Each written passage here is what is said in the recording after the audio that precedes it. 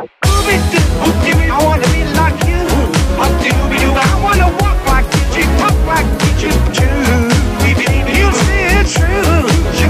And it's like me. And life is human too. What's up, everybody? Welcome back to SoCal Exploring. We're back at DCA again, and what are we here for? We're here for Inside Out. We're in Pixar Palace right now. And we're actually here for character dining too. We're gonna be going to Paradise Pier Hotel to do the... Oh my gosh, I forgot about that! Yeah, we're gonna be doing character dining today. I've actually never done character dining, ever. So I'm super excited for this. We're actually gonna go over there right now. But let's check on how the pedestrian bridge is doing for Pixar Palace Park and the Nemo level right now. So we're gonna go check on everything. It's gonna be a fun vlog. Finding Nemo. It says Finding. Look, right there. We love themed trash cans. And how tiny the garage is compared to Mickey and Friends. Still beautiful though. So this is where the pedestrian walkway starts at. I believe it's on the Coco level. And as you can see, look, they have a whole trail over there lined up for how the pedestrian walkway is gonna work. Also, as of recent, the Stitch parking lot has closed. So no more downtown Disney parking. You have to park in the Paradise Pier one, which is a symbol lot, I believe. But I don't know when the pedestrian bridge is going to open. I'm excited for when it'll open because it'll make getting to Disney a lot easier if the tram has a long line. But I'm excited. I guess we'll see in the next couple weeks or so. This is the current state of it though. Looks like they got a lot going on.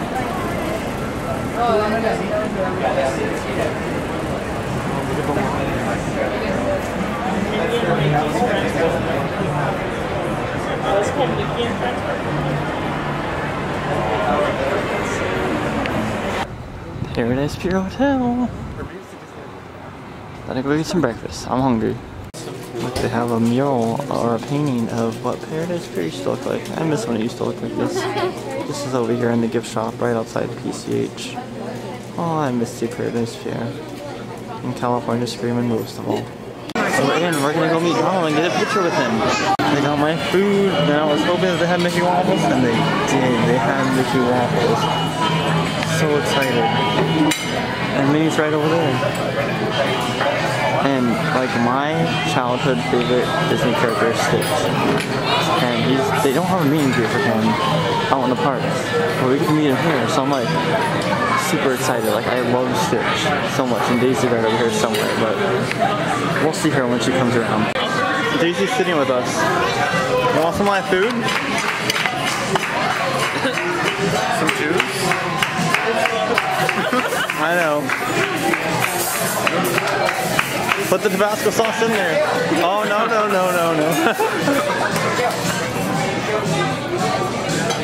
Oh, you like that? It's a video. Oh, okay. Okay, he's picking his nose.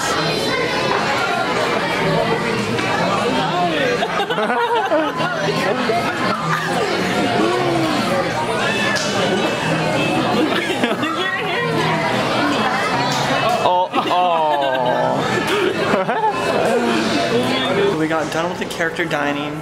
Super fun. Met Stitch, my favorite Disney character of all time.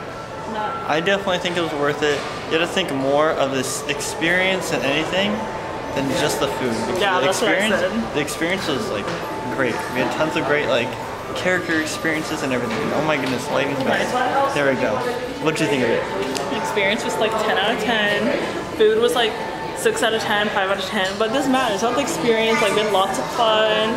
Like the food's not really the main focus. It's just about like having a good time and stuff. Like we were laughing nonstop. Yeah, I think the thing of it is like the food is the side thing and the character is the main thing.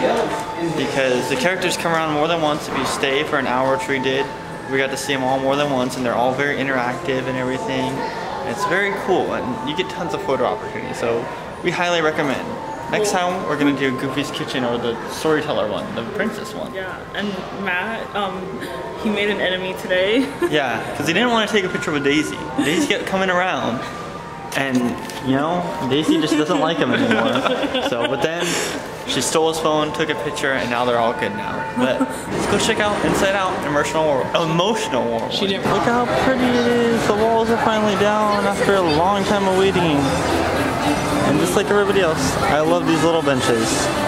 Although, I don't know how long they're gonna last there. I don't know. Let's go hop on Emotional Whirlwind.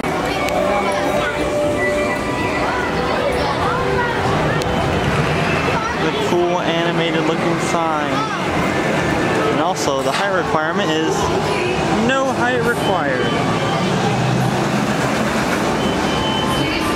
I'm excited, let's go. And they actually do spin too. I don't know if you guys can see it, but they spin. All part of the detail. Do take note though, on a sunny hot day, there's not much shade to protect you from the heat. So, be warned.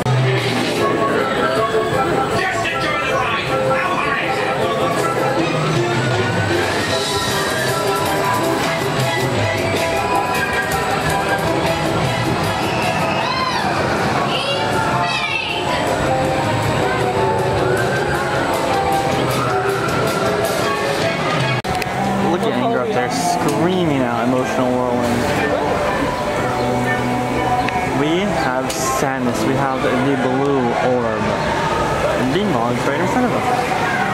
I'm excited. It's giving me throwbacks to Quick Fire. So we're at Bugston.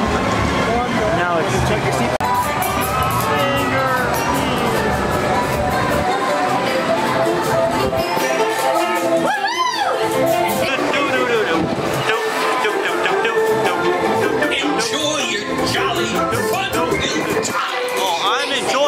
Jolly fun time. You get a good view up here of the pier. Well, it is nice to know that Pixar Pier is now officially complete after a whole year. But it's done now. The last edition was Emotional Whirlwind, and now we can just look towards the future of the pier expanding possibly into the boardwalk section. Or if it's just gonna stay Pixar themed over here. We'll see. But right now, the main focus of DCA is Marvel Land. So let's go check out what's going on over there at Stark Industries. Their progress on the Spider-Man themed attraction. And other sorts of stuff going into Marvel Land. Came into the Mercado and they have a new Spirit jersey. You said that they have this in kids? Yeah, they've already had this in kids. Are you sure they have the tie-dye one in kids? 100%, 1000% positive. Okay, well this is the tie-dye Briar Rose Gold is what it's called, but now it's an adult. Can you model it for me really quick? It's the same price as a normal Spirit jersey, $64.99. Do you dig with it? Do you like it? I kind of like the tie-dye add to it. Sorry, it's really packed in here. And they have the whole rose gold, well not the whole, but a couple rose gold things in here. Alright, came over here to the Marvel Land site. As you can see, there's a lot of people, so we're going to zoom in a bit and see if we can see anything new.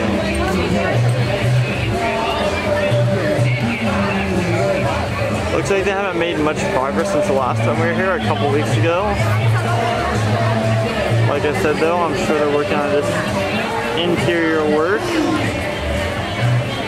I know there's lots of stuff going on as far as inner Marvel Land goes, other than just a Spider-Man attraction, which all of that's going to be part of Phase 1 opening next year.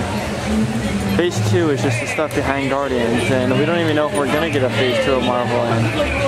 It is still unknown if we will get a Phase 2 and what will specifically go in Phase 2. We don't even know what we're going to get in Phase 1. The only thing that we know for sure is what the entrance is going to look like and the fact that we're getting a Spider-Man attraction. That we don't even know what it's going to be or what type of attraction it's going to be. Everyone's saying shooting ride though. I'm sure when we go over towards Guardians we'll be able to see a little bit more. Hopefully we're able to see a little bit more.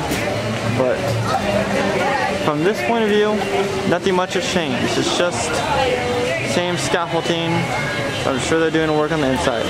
So we came over into Cars Land, and just to get an idea of how packed it is today, Fast Pass pushes all the way back here to the faulty street light. And get this line isn't just to scan your ticket, it is actually where the end of the line is. So, meaning usually when fast pass is like that, it's just because everyone's taking too long to scan their park tickets for the fast passes, and no. This is a full line. It's not just a way to scan your ticket, it's full inside the fast pass queue too. Insane.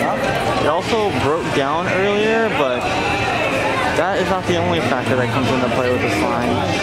It's also the fact that it's 4th of July weekend and it is packed. Hot day out. Why not stop into the Cozy Cone Motel to get some ice cream cones? I'm definitely craving some ice cream. So it should be good. Well, I've never tasted the ice cream here at the Cozy Cone, and I must say, hands down the best ice cream I've tasted in Disneyland. Highly recommend it, especially on a hot day. Highly recommend the Cozy Cone soft serve. Now I would get on the pal around to get another shot, but the pal around is currently sitting at a 70-minute wait.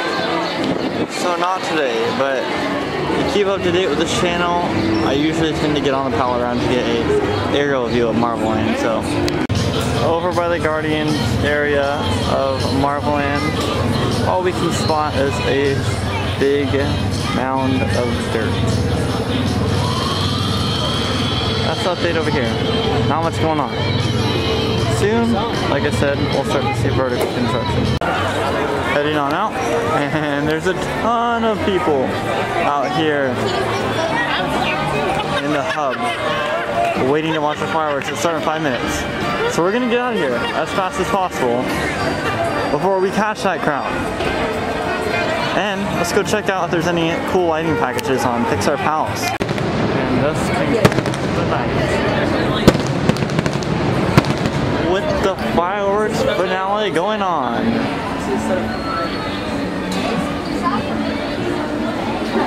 So pretty. Loving Pixar Palace. Loving the Hollywood general area.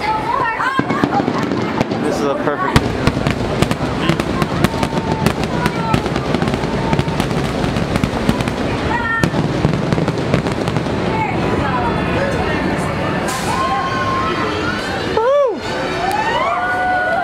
Perfect way to end the night.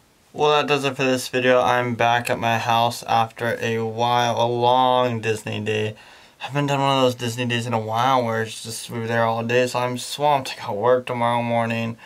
If you like this video, make sure to give it a like and subscribe if you want to see more content like this, and check us out on social media at SoCal Exploring Media on Instagram and at SoCal Exploring on Twitter. You can also check out our website, SoCalExploring.com, for more detailed information about theme park updates and haunted attraction updates as well. Guys, I'm tired. I have been Scott, and you have been watching SoCal Exploring. Positivity is key. Most importantly, remember to keep exploring. Peace.